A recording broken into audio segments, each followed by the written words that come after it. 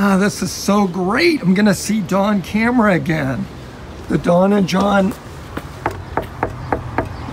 show is going to resume. John Thornton, hey, you're welcome if you've been vaccinated. What are you, nuts? Of course I've been vaccinated. And what's more, that really did not hurt. But maybe the pandemic isolation has hurt a bit.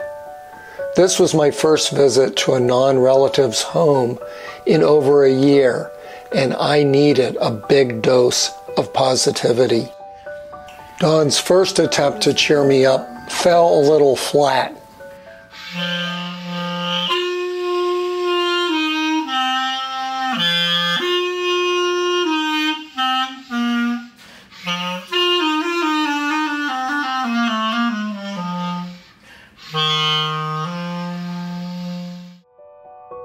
But his second attempt did the trick. This is the spot where I sit twice a day. 11 o'clock, I'll come out before lunch. 3 o'clock, after my 2-hour nap, after lunch, I'll come and sit out here a little while longer and just marvel at the variety of plants around me. It's no different than it was 20 years ago. 20 years ago, Don had a show of photographs of the gardens that he and his wife Marcy and their friend, the artist Tina Newberry, worked on in the yards behind their South Philadelphia row homes. I've been living here since 1985 with Marcy, and the gardening became a very important part of life on Federal Street. Originally, all the houses that surrounded me had old wooden fences, and they were the old Italian people that lived there. So I knock on their door and I say, hey, you know, I was in the backyard. I think you got termites in that fence of yours. You should let me get rid of it. Oh, would you really? Oh, you're such a saint. Oh my God, thank you, thank you, thank you. So all the wooden fences disappeared. And then there was just this big open space. 5 houses worth of backyards. They let me weed first, and then we started planting things and finding amazing, what we call the Acme roses, because they were all purchased at the Acme in 1957, and they're still alive under the weeds. So we unearthed the garden for a few years, and then Tina came and started planting things, and one thing led to another, and then in 96 and 97, I photographed extensively with a really keen eye for everything. I spent 6 months in the darkroom making prints. And the show ultimately came in January of 2000 at the Art Institute. Don and Marcy loved their old Italian neighbors, now sadly departed. Jean, Armand, Tony, Mary, the Tuzio family, Matt and Josephine, Carol, and Edith. This is the famous Edith, the woman who lived next door when I came here. She was in her 90s when she finally left and went up to her son's neighborhood, and she told me, and I believe, she was only north of Lombard Street twice in her life. Once to get married, and then in her early 90s when her son brought her up to the suburbs to put her in a home of some sort. So she was as provincial as South Philly gets, with a capital P-R-O. We went upstairs to look at the photos from Don's show, along with some related ones. This is a close-up of Edith's rose bush, the rose bush that was in the yard next to us when we first moved in. Edith had been there since the early 1900s, part of the original Italian families that moved in. Just another dramatic view of Edith's rose bush. Again, this was just in the middle of a little plot in the middle of a cement backyard, but this rose bush has probably been growing here for 70 years, and at one point in the season, it's flush with roses.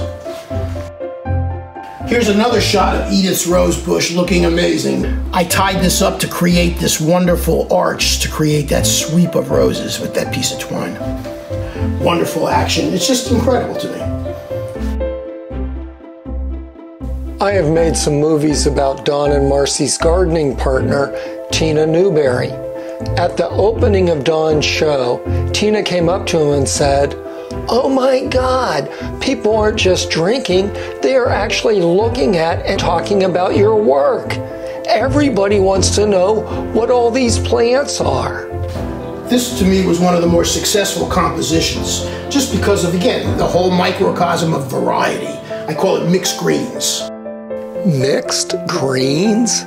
Marcy, what are we really looking at? This is Coreopsis moonbeam. This is nasturtium. This is rue. This is sage. Nasturtium again, and Nicotiana here. How can you learn all these things? I just love it. This big fuzzy lamb's ear at the base, a hydrangea, which people call popcorn flowers sometimes, and then these very delicate daylilies. Marcy knows the name. Hyperion. This is called Hyperion, yeah. We got rid of the page fence. Page fence? You know, the cyclone fence. Oh, that's right. I call it page fence because in New Haven there was a company called Page that did all the cyclone fencing around town. Cyclone fencing? How about chain link? Oh my God. This one are a couple of mystery plants we can't remember, but the color was just so sharp and rich against that dark brown tile that's mainly the reason I took it. Wonderful ground cover called ajuga right here. So the ajuga comes from the side of a church that was on Locust Street. Tina was riding her bike by. In the springtime, it makes these fantastic fluorescent spike blue flowers. People were coming from all over the place just to see the ajuga. This is the back of Maria's yard, Maria DLC, which has, I think I can see 4 different kinds of roses. I jokingly call it white trash because of the broken yogurt container. I always thought it'd be a much more beautiful picture without that yogurt container, so a friend of mine digitally removed it for the invitation to the show. This is an early stage of the garden. Has a wonderful pipe sculpture made by Tom Beckett, my contractor back then. So this is one of the few pictures that still has the peach tree. The guy who lived there, Matt, his wife ate a peach, and it's like, Matt, this is the sweetest peach I ever ate. He planted it in the backyard, and it made peaches for the next 25 years by the bushel load. And they were good, really good peaches. Variety is the spice. I mean, everything is here. Your hydrangea, here's those wonderful peaches that I talked about. Oh, what are those pink flowers? Marcy knows. Oh, it's a Rose of Sharon. See these big giant leaves? I'm not sure what they are, but this was a beautiful thing. It made these spikes that would start with the purple flowers and work their way down. I can't remember the name of this plant because I kept calling it Big Bird. It just reminded me of Big Bird from Sesame Street. Marcy, when she's not here, she would tell you it might be mullein. I can't remember. But again, I just like the Big Bird meets this delicate little wisteria vine that's growing up. No, it's a clematis vine. This is one of the rooftop shots. Occasionally I'd walk out on the roof when I like the overall look. Again, a nice shot of the peach tree when it was still alive. We called this one Westward Yo, because it faces Broad Street, going west. Just a little section of the garden. This is a plant called rue. We saw it earlier. It's a wonderful plant. One of my tenants' fathers, who was from Puerto Rico, said when he was a kid, they would put it in rubbing alcohol because it had a medicinal quality and it would make your arthritis better. So it has some sort of medicinal quality to it. There's a yarrow, Coreopsis moonbeam. It's looking a little shabby. I always felt like this was the closest thing I ever took to like a Gothic garden picture because it's so dark and everything looks like it's half dead, but it's alive and has a crypt-like feel. To me, it has a very cosmological feel. It's almost like stars at night. Oh, okay. The little bright lights. Right, the darkness represents the void, and then the shapes pop out. Mm-hmm. Yeah. Mm-hmm. Okay. Hey, to each his own. Hey. It's one of the most beautiful ones in terms of the flowers showing off their true colors in just the perfect quality of light. Just the way the colors reflect out, the brightness of the reds. Even though they're darker reds, they're brighter than that particular pink. And then this really fluorescent peony coming out of nowhere. This is actually 3 roses. There's another rose up here. So this is called 3 roses and a peony. This one is one of Marcy's favorites just because of its urban survival green nature. Trapped in 1/8 of an inch of soil between these 2 slabs of cement, that puff of green can emerge. And you notice how vertical it looks, how it's like It's winning the battle, man. Victory over cement. Because in reality, and here's a little secret, this is how it actually was taken. Why this is a wall because I wanted it going up to make up all the victory stuff, you know. Okay. Because that looks ordinary to me. That looks more ordinary. But when you do it like this, it's like putting some grease in your hair and pushing it up with a little bit of style, you know. Something that I personally cannot do. Are you that little puff of green yourself? If you wanted to boil it down to one plant, I guess you could say that, yeah. I just love the spirited action of the lavender blooms. The purple against that battered gray background, as if that is some ancient sky way off in the distance, and these are the fireworks. And here's the hydrangea in the background. But I loved it for like its firework quality. Turn it off.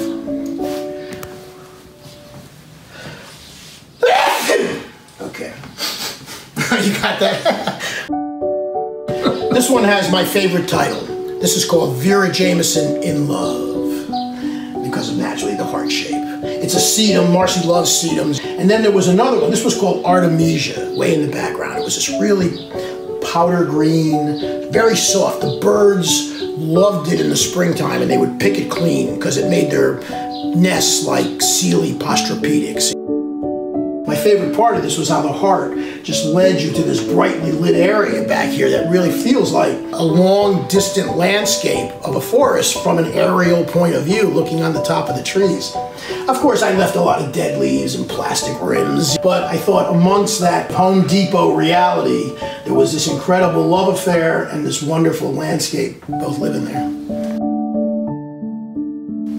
When it came to the way the different colored flowers would reflect back the light, this one was the most successful. Wren Victoria was the name of this particular rose.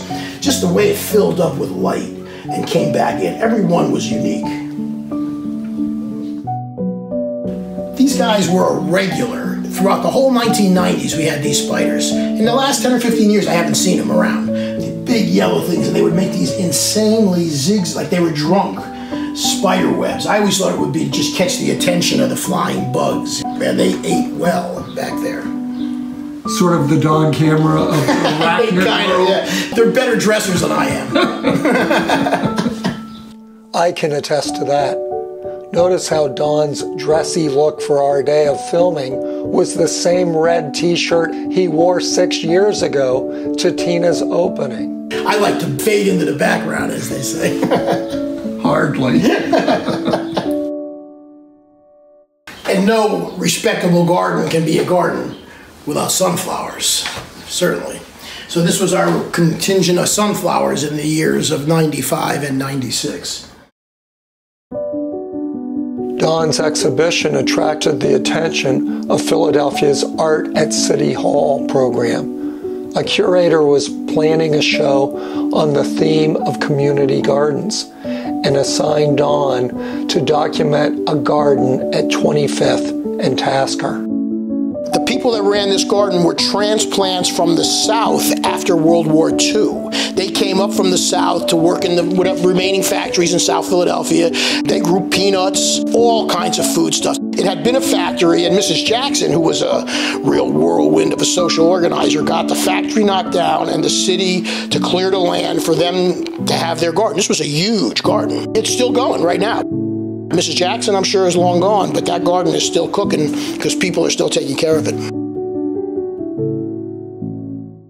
Mrs. Jackson's garden was a wonderful place. This picture was taken the day before the Philadelphia City Gardens contest. So everything was trimmed nice and really ready for the judges to come take a look. I went down, got a nice clear day.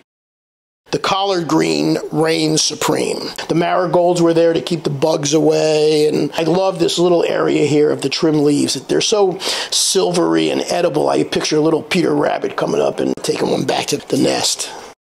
Here's another photograph taken down at 25th and Tasker, Mrs. Jackson's garden. All her cabbages and scallions, of course. Right by this wonderful WPA bridge from the 1930s that was bringing transport trains, and still does. It's still a functioning bridge.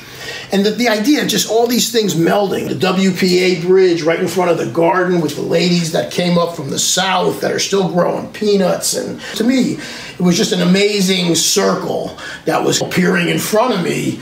And that's why it was a great opportunity to photograph there.